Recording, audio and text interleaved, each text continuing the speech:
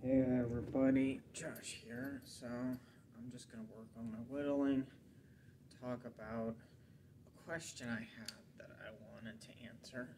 So the question is when and how to microload. So for instance, I have these washers, and if you watch my training clips, you should see that I have the 1-inch bar. So I have the 1-inch bar and the 1-inch washers fit perfectly. And each of these weighs 1 ounce, 16 ounces. Yeah, in a pound, we Americans, we do things weird. But here's the thing, if you want to load a heavier bar, I have these bands, and technically they're more expensive than a microplate would be. But the thing is, you could use like any sort of rope you had lying around and just tie. Yeah, it's not going to look as cool. But here's the thing. When would you want to microload? Here's the thing, if you're microloading your squat or your deadlift, meaning anything less than 5 pounds, certain strength coaches would just recommend, yeah, you should just go to an intermediate program. Here's the thing, you might want to look at, okay, am I actually doing this correctly? Is that the way I can't make progress? Am I recovering? Am I doing the exercise correctly? Am I resting between sets if I'm not completing the last set? Now, if you're doing the press, with the press, it's acceptable to microload. The bench less so. It depends on, is this functioning like a big lift or a small lift? If your bench, if you need to like immediately microload, basically when you get to your body weight, so if you're like 155 pounds and you get to 145 pounds and you immediately have to start like microloading, then you can actually continue to make novice gains. But if you're getting into the 200s, here's the problem with microloading. So I'm going up 2.5 pounds every 2 days, or every other workout you would do on the starting strength, you go up 5 pounds. Here's the thing, if you're going up 2.5, that means you're making about 3.5 pounds a week. Well, why not just make, they say why not do 5? Well, you can't do 5, but instead of doing 3 to 4 pounds a week, just load once, do 2 or 3, go up. So, for instance, microload weekly. So the thing is, if you're going up 5 pounds per workout, you're going up 5 pounds every 4 days. If you're getting to the point where you're already microloading, your going up weekly might require microloading. But here's the thing. Say you want to microload your bench. You're like, hey, I'd rather make progress 3 times a week or every other workout instead of once a week. How would you go about this? Okay, so it's like you just add a pound, where it's like, okay, I unscrew the clips and then I add 8 of these micro clips. Or alternatively, each of these weighs 1 ounce, so I just slip this on the end or whatever I'm using. So here's another question. How would I go from the quote-unquote starter bar to the big Olympic bar? Here's what I would do. I would pick something like 85, maybe 90% of your working weight.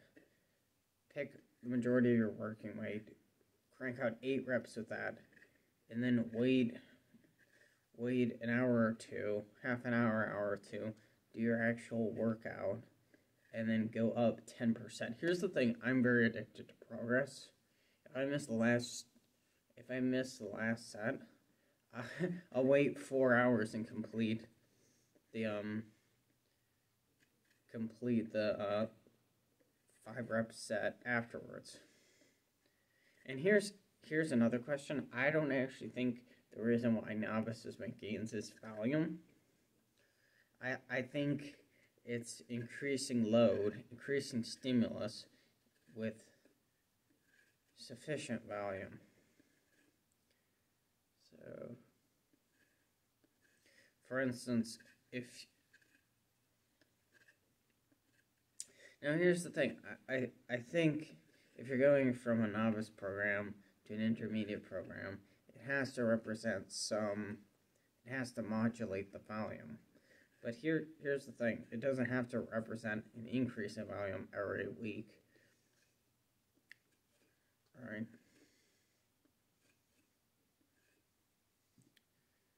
So, what else do I got?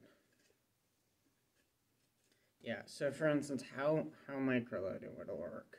Say for instance, your first day you bench 100 pounds, and then the next time you mount a Herculean effort and you get 110.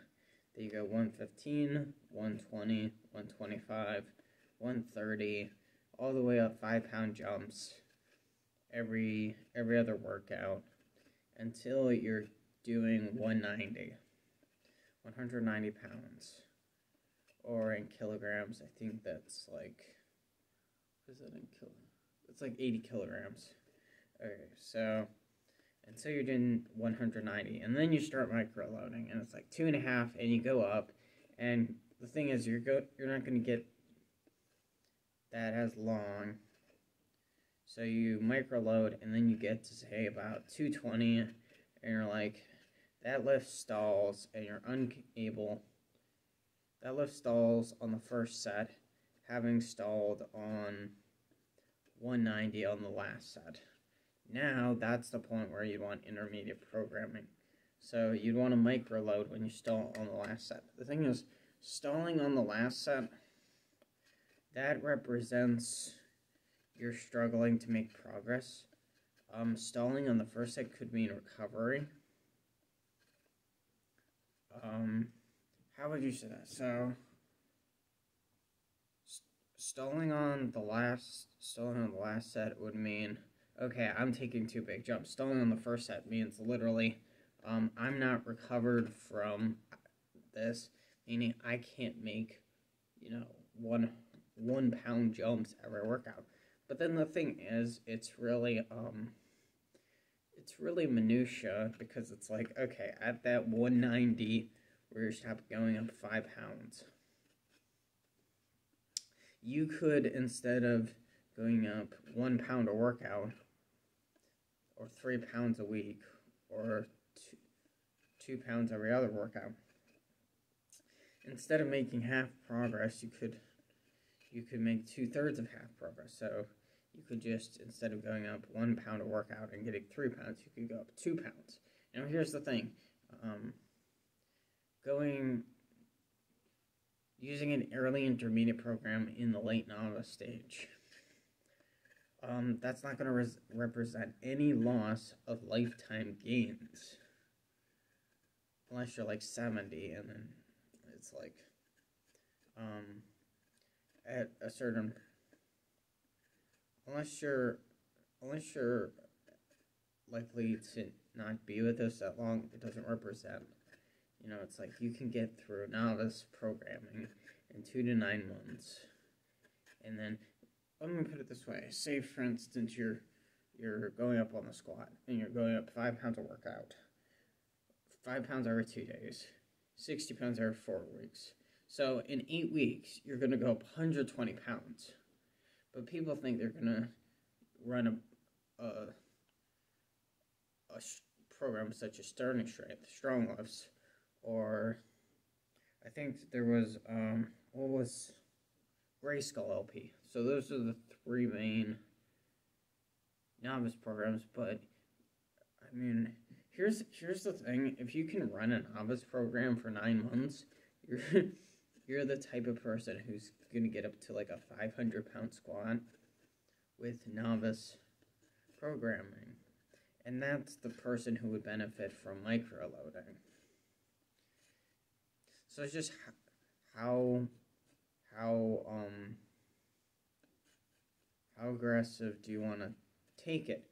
Because it's like, okay, it's like if you're building a car, and you're like, hey dude, we can keep improving the gear shift, or we can add a cylinder.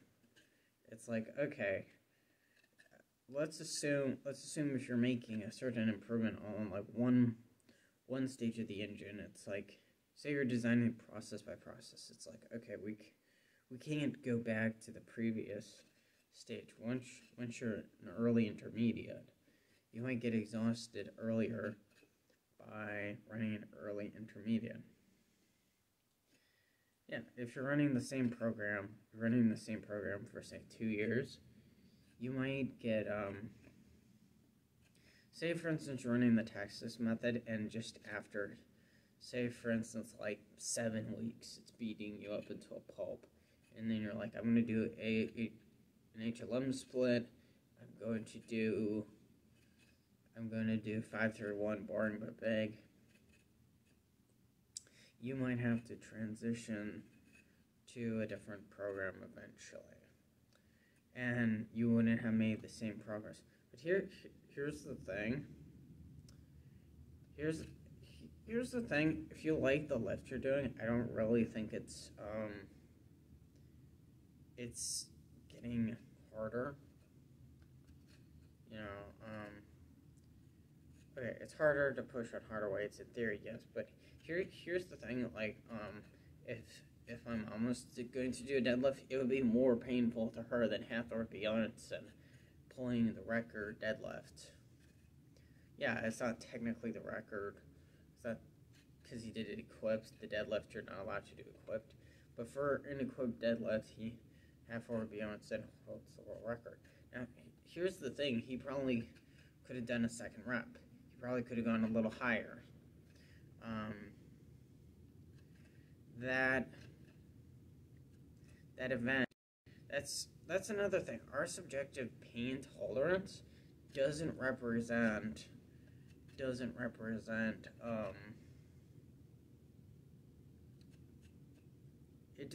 you're not as strong as you think you are. You're stronger, because it's like, if somebody put a gun to my head, beat the crap out of me, and then said, I'm gonna kill you if you don't get this lift, you know, I'd be like, you know, if somebody like dropped a weight on my foot, I'm like, ow, and then somehow lifting the weight equated to me getting to hurt them back.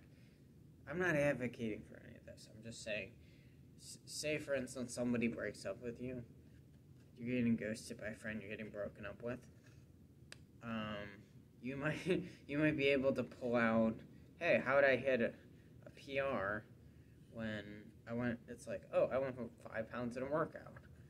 How'd I hit that PR? Well, you probably shouldn't have gone up so far. The thing is, it goes up in waves. So, for instance, when you're an ranked novice, this is like the stimulus, and then it goes up.